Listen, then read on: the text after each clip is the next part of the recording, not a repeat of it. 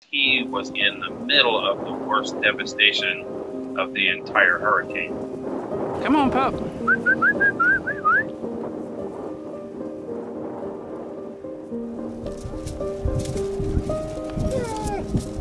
I still to this day don't know how he possibly survived.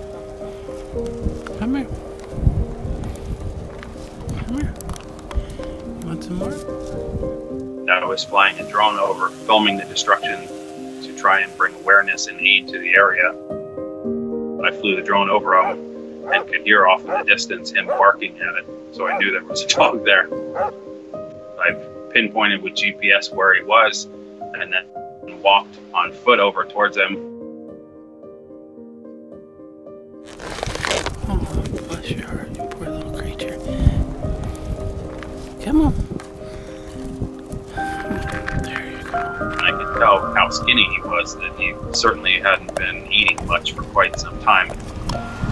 Poor thing, you've been through a lot, haven't you? Let me have a seat with you.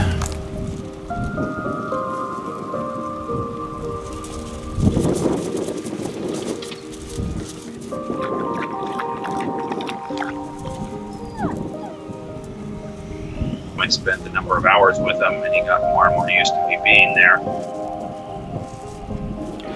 Old pup looked pretty happy now. One of the rescue workers was able to put a leash around him and pull him out. Nobody had claimed him, and he was shipped to Florida. I realized that I would really like to have him myself, so I adopted him in Florida. Not until I got to the airport did I realize, hey, wait a second, this dog's probably never been on a leash, definitely never been on a plane. Thankfully, he was a trooper and got him right to California with no problem. He's adjusting quite well. He's quite happy. You can probably see him behind me there. He's an outdoor dog. He doesn't want to sit inside and hang out with everybody.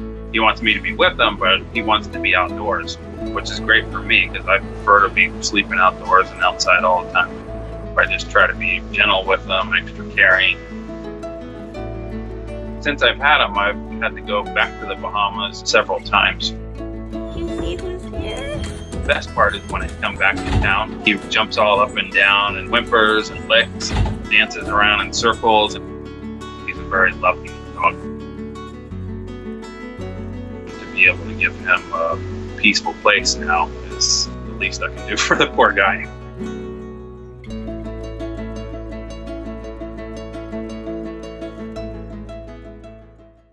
Si amas a los animales, suscríbete.